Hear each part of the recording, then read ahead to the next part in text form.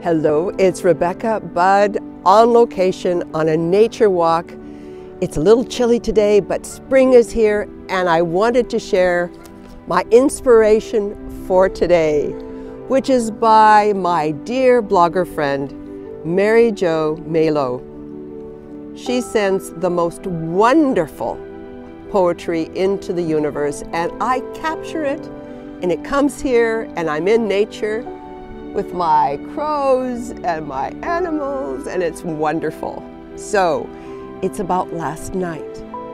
The moon shone brightly through blinded windows, woke me, made huge horizontal stripes on whitewashed walls.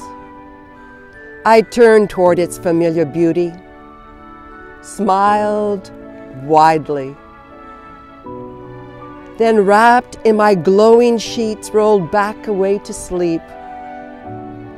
The moon shines on Kabul, Soweto, and Pine Ridge too. I want to be on the moon and wait for the earth to rise.